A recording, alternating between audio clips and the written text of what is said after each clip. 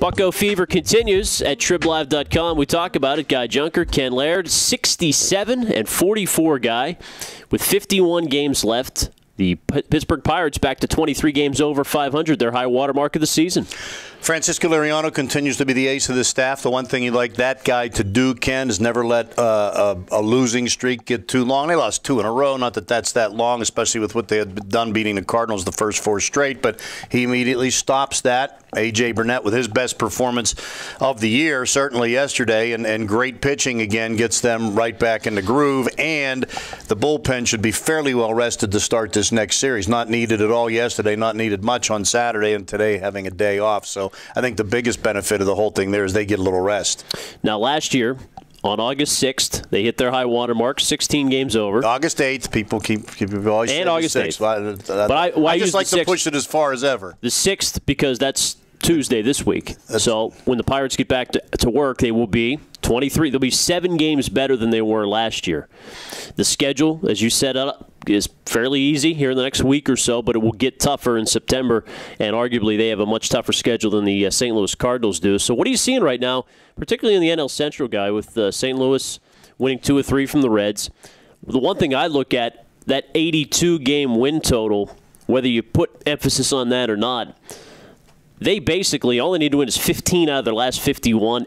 They have basically clinched an end to the 20 years of consecutive losing. It would be almost unfathomable to not win 15 Well, no one games. would even, it wouldn't be on anyone's minds if it wasn't for the last 2 years. And one thing that I've noticed a lot just with the fans in the last week, a week ago today, we're talking about what they need. They're coming off losing 2 out of 3 to the Marlins. They got to make a deal at the trade deadline. That Cardinals series seems to have really, I don't know if it did as much in the clubhouse. I'm sure, it helped the psyche a little. I think they were more confident than the fans were. That we both talked about Jeff Locke last week saying, we're not a joke. This isn't going to happen again this year.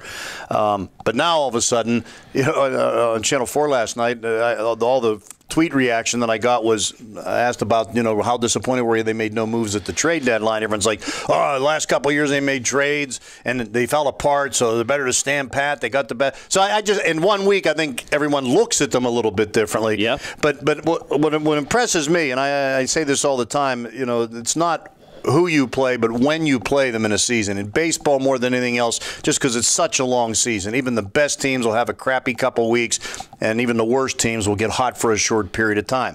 The Cubs were very hot when the Pirates lost 2 out of 3 to them before the All-Star break at Wrigley Field. They got the Cardinals. The Cardinals were slumping before they came here. Credit Pirate pitching for continuing to hold those bats down. Since the 13-0 romp over the Pirates to end that series, or was it 13-0? 13-zip. 13-zip. They've scored 44 runs in their last 4 games. So their bats have suddenly come alive at just the right time for the Pirates, right after they leave. Maybe by the time they play again, and they still got to play 9 more times, the Pirates, for some reason, have matched up pretty well with them. But I still think, I'm not convinced the Pirates are winning this division. I'm totally convinced they're breaking the losing streak, and I'm almost totally convinced they're going to be a wild card team no matter what. But the last 2 years still has everybody kind of like, we've seen this before. And I think the next line to get past isn't the 82 wins.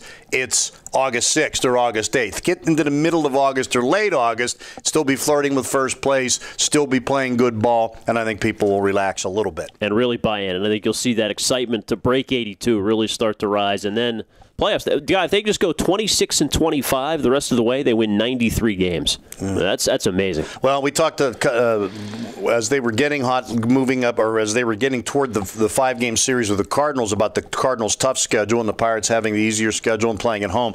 17 of the next 24 games for St. Louis are at Busch Stadium. They start a series against the Dodgers tonight. The Dodgers have won 14 in a row on the road. That's unbelievable. But so they're going to be at home for basically the next 3 weeks. So this is a good time for the Cardinals, if not to catch the Pirates, certainly to stay right there with them. And even though the Pirates are playing some teams that are struggling, like the Giants and the Padres, they got to go out west, and that never seems to be an easy deal. A true pennant race developing here in the dog days of August. Guy Junker, Ken Laird, TribLive.com.